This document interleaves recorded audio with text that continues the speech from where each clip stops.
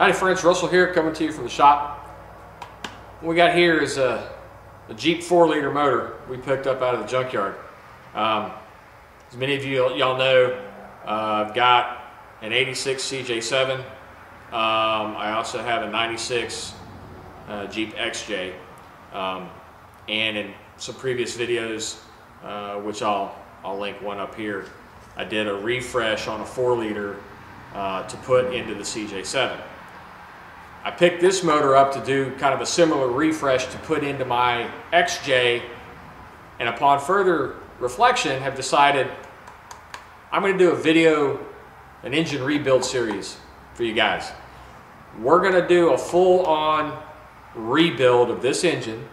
I'm going to document it all the way through video as much as I can. And we're going to build this not as a rebuilt 4-liter, but we're going to build a 4.7-liter stroker. And then this motor will go into the CJ7. The heart of a 4.7 stroker is the 258 crank from the early, from like the 4.2 liter. So up until 87, 88, and 90, I think they were still running 4.2s in the Wranglers. The crank you really want to have is the 12 counterweight crank from the 81 prior. A lot of inertial mass, very stiff crank. I happen to have one of those cranks. So today I'm going to take it down to the machine shop so we can get it inspected, trued if necessary, and turned and prepared. Already started to order parts. We'll document that as we go when I get parts in. But yeah, we're going to start an engine rebuild series. So this is the first video of that engine rebuild series for the 4.7 stroker. The base that we're going to use is a 4-liter out of a 1996 Jeep Cherokee. So it's an NVH block. So it's got stiffer webbing in it and has a crank girdle, and y'all will see all that when we disassemble this motor. So get the crank to the machine shop. Second thing we'll do is we'll get this one disassembled and get the head off to the machine shop. Yeah, I'm excited. I'm looking forward to doing this series. Let me know in the comments specifically what y'all want to see as far as the rebuild goes. At the end of this video, towards the end of this video, we'll have I'll have a picture of the crank. Or not a picture, but a quick video of the crank. Yeah, this is going to be a lot of fun. So I'm going to zoom in, give you all a good look. We'll take a quick walk around the 4-liter. And then I'll show you all the crank, and then we'll wrap this one up. This is going to be a real short video. So standard Jeep Mopar Chrysler 4-liter was used in the 91, actually earlier than that. The block in this configuration was used from 96 on in the Cherokee and the Wrangler, all the way up to the end of production life in 2006. Earlier versions of the 4-liter didn't have this NVH configuration, and it was used up to 95, from 91 to 95, with this cylinder, this type of high flow head. Earlier versions didn't have the high output head on it. Some of the things that'll change when we configure it to put in the CJ7, it'll get a different water pump because the pulley's different. It'll get a different AC bracket because in a Cherokee this is actually where the fan goes. Power steering pulley configuration will stay the same. We actually will have a different header to put on it. Map sensor will move.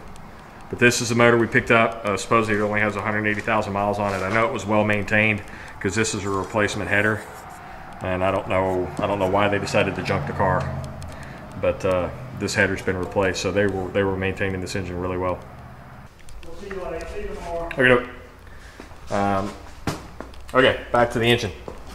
Some of the other things we'll swap over, like I said, the AC bracket between this going in the CJ and going in the XJ will change, as well as the alternator bracket set. So we'll actually, this stuff will get pulled off, and we'll swap the stuff out of the CJ into it to match it up. I will retain the oil filter adapter set going into the CJ. I like, while it creates a potential leak point, it allows us to run a much larger filter, and y'all know how I like large filters. So this is the motor that we're going to build off of. That'll be a lot of fun. We'll next video we'll start tearing it down, and as far as today, we'll get that crank off.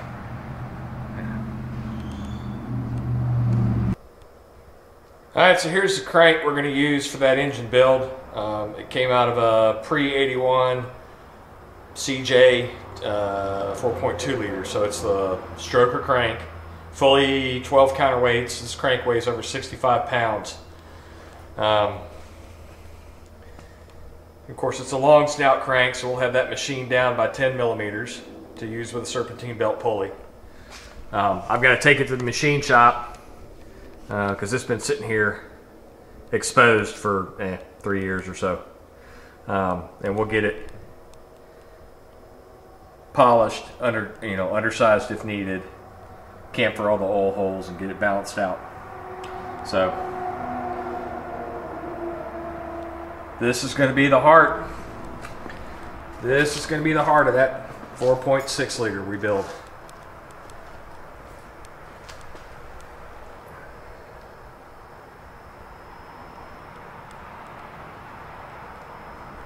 Alright, let me get it to the machine shop.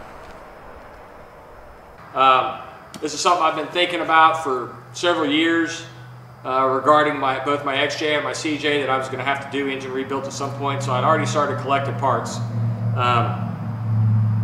We've already got the crank. I'm using the 12 counterweight pre-81 258 crank. It's already off at the machine shop, and we've already started collecting parts. So what I already have on hand, I've got milling oil pumps, both the standard volume and a high volume. We've already got our head bolts. I've got numerous different gasket sets, head gaskets, valve cover gaskets, full engine sets, ready to go. Multiple different head gaskets, because as we build this stroker engine up, how much deck clearance we end up with on final assembly will determine which gasket that I use on the final assembly of the engine. As far as the head goes, we are going to replace the valve springs. They're getting harder to find for these Jeep motors, so I did manage to source a brand new set of valve springs. Brand new Rollmaster timing chain set. I can't say enough about these timing chain sets. I've been using Rollmaster timing chains on everything that I can use them on for years. Fortunately, they still make them for the Jeep.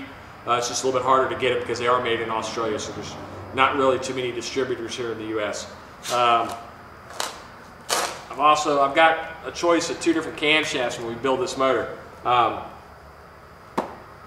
got a Melling replacement, what we call the OBD2 cam, so it's a 96 and up camshaft. Has a pretty mild profile on it, but it is a dual pattern cam to help with exhaust scavenging. I also, several years ago, before they all disappeared, I managed to find a Mopar purple cam. This is the 229 cam, and it's got about, I believe it's 440 lift net.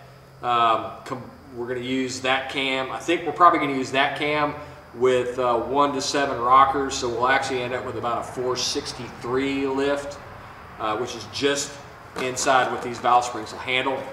A little bit more about the engine we're building. So we're going to use a 258 crank. We're going to 30 overbore, and I'm using. I'm already in talks with Russ Pottinger out at Bishop Buell Racing out in California, and we're going to run a set of his custom pistons, probably a 26 or 27 millimeter dish in them. They're set up, the pistons are custom made to be 0 deck, so we don't have to deck the block. The pistons are set at 0 deck. So we'll have like a 49 or 48 quench, which would be a really tight quench between the piston and the head. and a set of his custom scat rods. So the balance pads on the rods are basically ground away because you don't need them anyway. So I'm already in talks with him about setting all that up as well. So I'm from Russ, from Bishop Buell Racing, Russ Pottinger. I'm going to get pistons, rods, piston pins. We're going to go full floating pins, the roller rockers, and as well as a 10mm spacer that'll go on the front of the crank, so that it'll work with the serpentine pulley. The 258 cranks were 10mm longer than the 4.0 cranks, and we're going to use a 258 crank and a 4.0 engine and 4.0 pulley, so you've got to space it out. I don't want to machine the end of the crank off. So, and that's it for today. I've already got the crank out to the machine shop.